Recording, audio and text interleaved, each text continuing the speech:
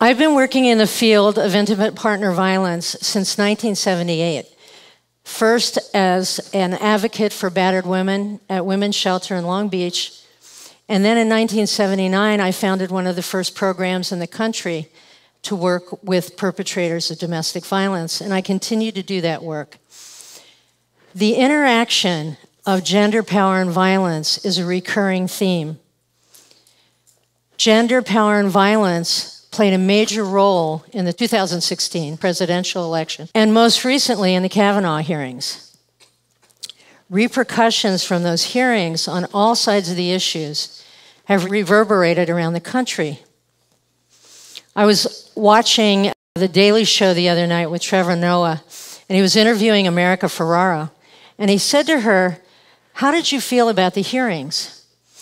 And she said, "How long are women's lives and dignity going to be secondary to the needs of powerful men?" What with the Me Too movement, one powerful, prominent figure after another has fallen from grace. So we start to learn something about gender expectations when we exit the birth canal. But for most children, fairy tales are an early entree to the wonderful world of gender roles. What with Disney films and mass media, the demand for prince and princess costumes and accessories are a worldwide phenomenon. And we learn a lot from fairy tales. You know, fairy tales are replete with iconic heroes and heroines and villains. And they teach us something about good and evil, about right and wrong. They teach us about truth and lies, and a lot about black and white thinking because there's not much nuance in fairy tales. So I'm going to take you on a sentimental journey back to your own childhoods.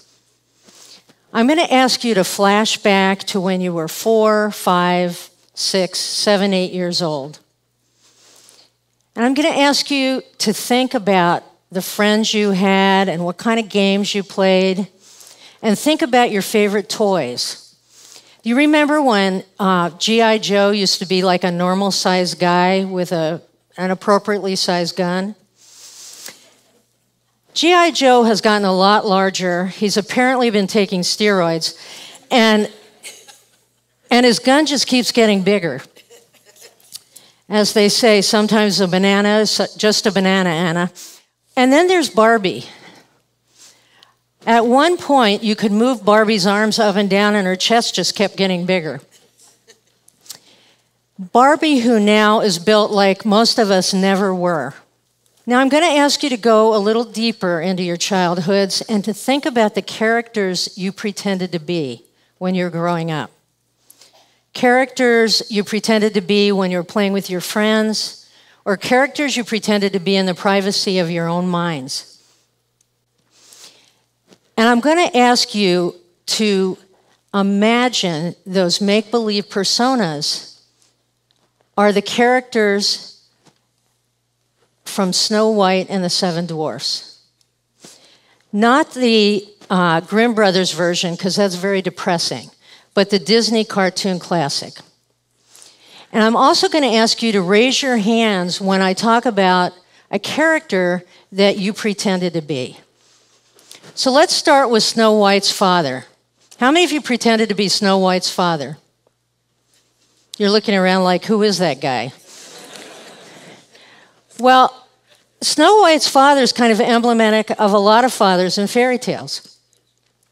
He's absent, emotionally impotent. He doesn't protect his children, and he makes lousy marital choices. Now, if you don't think we're affected and our perceptions of fathers have not been affected by what we read as children, think about the traditional role of fathers in a child's life. Think about how they've been portrayed in film and how they've been portrayed in movies and on television. It's only recently that we see portrayals of fathers as very involved with their children and articles that talk about the significance of a father's role in a child's emotional development. Now, how many of you pretended to be Snow White's mother? Yeah, she's dead. So most of the mothers in fairy tales are missing, which allows us to segue into the next character. Without thinking more than a couple seconds, think about the words you use or the words that come to mind when you hear the term stepmother. Now, for most of us, we go to evil, mean, cold, hard-hearted, ambitious, self-absorbed. Many of us have never had a stepmother, but we certainly know how to describe them. So how many of you pretended to be Snow White's stepmother, #queen, #witch? Now, she's overtly the most powerful woman in the fairy tale. But what kind of words do we use in this culture when we talk about powerful women? Oftentimes, we use the same adjectives that we do to describe Snow White's stepmother. Now, the other thing about her stepmother is that she was angry. Think about when in this culture women are praised for their anger. Usually in defense of their children. If they get angry in their own self-defense, think about what we call them. That would be crazy, hysterical, emotional, B word for 200, Alex. Now, are there any aspiring dwarfs in the audience? Anybody aspire to be one of the seven dwarfs? Think about them because they are so lovable. We liked the dwarfs. They made Snow White feel safe. And most of us remember Happy and Doc and Grumpy and Dopey and seem to forget Bashful and Sleepy and Sneezy. But I was talking to one group, and one of the men in the audience said, you know, I kind of wanted to be a cross between Happy and Grumpy. And I said, oh, you wanted to be Humpy, the eighth and most elusive of all the dwarfs. Let's think about the hero in Snow White. The hero kind of character. How many of you pretended to be a prince, hero type character? And don't be embarrassed, I'm talking about when you were little. But think about how we describe the prince. Think about how we describe heroes. Well, generally male, generally white, heterosexual, handsome, rich, brave, daring, courageous, and they always look great in tights. They also like to rescue women, many of whom are unconscious. They kiss them. The woman wakes up. They fall immediately in love. And they live happily ever after. This is the birth of magical thinking. What do we learn about being male, about being a hero, and about foreplay? So let's think about the remaining character, Snow White, the princess. I went to my granddaughter's 5th birthday party this summer, and I was surrounded by 4, 5, and 6-year-old princesses that were just adorable. So think about the princess, and how many of you pretended to be that kind of a character? Well, what do we know about her? Well, she's female. She's generally white. She's heterosexual. She's pretty.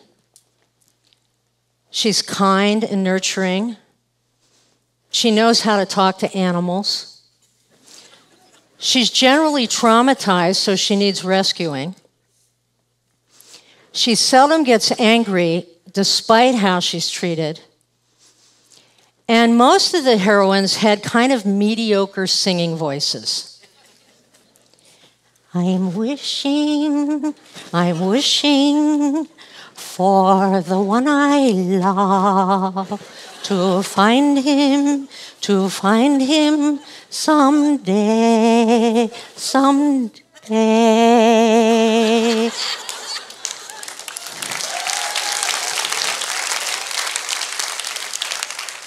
Thank you for that. I'm selling a medley of my greatest hits in the back of the room. So think about what we learn from fairy tales. We learn something about being male and female. We learn something about relationships. The prince kisses a narcoleptic woman. She regains consciousness, and they ride off into the sunset. If you are female and you suffer enough, you'll get your happy ending. And if you are a person of color, or gay, lesbian, or transgendered, you probably need to write your own fairy tale. What happens with fairy tales? We don't get sequels. We don't get Snow White and the Prince 7 years later. Snow White and the Prince, Life After Children. The prince deals with erectile dysfunction. Snow White has a hot flash. You get my drift. If we stay true to our prescribed roles, we get our happy ending. But the truth is, most of us don't fit nicely into roles. In fact, many of us find that roles are confining and that roles are restrictive. I think about the young women who just entered a Massachusetts trade school, and they fell in love with plumbing. And I think about the young man I just saw in So You Think You Can Dance, who was an excellent football player, but fell in love with dance and decided to become a dancer. Or the women who absolutely love their careers and find fulfillment in their lives and make a conscious choice not to have children. Or the men who value the quality of their lives and their nurturing abilities and become teachers and nurses. What if we decide to take a different path? We know through research that prior to adolescence, young girls and boys have about the same levels of self-confidence and self-esteem. But at adolescence, those levels dip down for girls. Is there something in childhood stories that makes us afraid to be different? The attitudes and beliefs that we develop as children create emotional reflexes that can get in our way later. Are we afraid to be gentle men and strong women? Because it's fear that keeps us from being honest, from being vulnerable, from defending ourselves and defending others. And although Disney protagonists and storylines have changed over the last decade, it can take generations for beliefs and attitudes to change. I was talking to some of the young women in my Psychology of Women class, and they said, you know, we feel like we need to kind of dumb down, that we can't act as smart as we are or be as assertive as we are because no one will want to be with us. We won't get a boyfriend. And I was thinking about one of the men in my program who came up and said, you know, Alyce, I'd rather fight 10 men than tell a woman how I feel. And I remember when my son came home from college and we were talking about relationships, and he said, you know, Mom, it's hard to think differently than the other guys. We're all capable of misusing power.